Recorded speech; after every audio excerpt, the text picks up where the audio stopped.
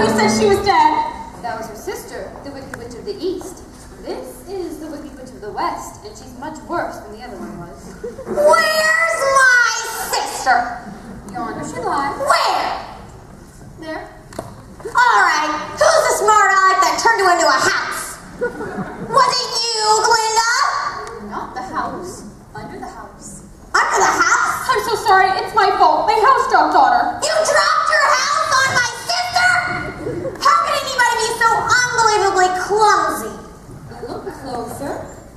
Ah! So you recognize her then? Of course I recognize her. Who else would wear ruby slippers with those socks?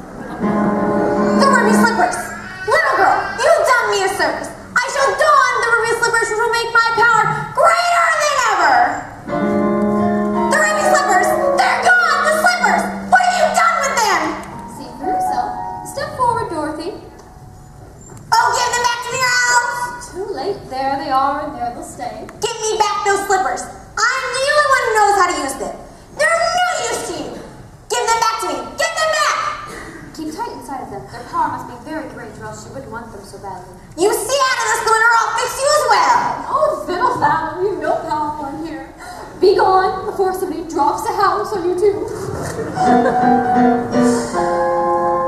Very well. I will bide my time. And as for you, my fine lady, it's true I can't attend to you here and as I like. But after a suit will appear tomorrow, I will have those slippers in my revenge too. So best try to stay out of my way. Just try. I'll get you eventually, my pretty, and your little dog too.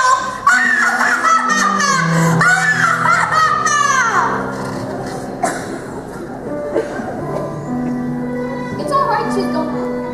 Come out. She's gone. Whew, what a terrible smell of sulfur. I'm afraid you made a rather bad enemy of the Wicked Witch of the West. The sooner you get out of Oz altogether,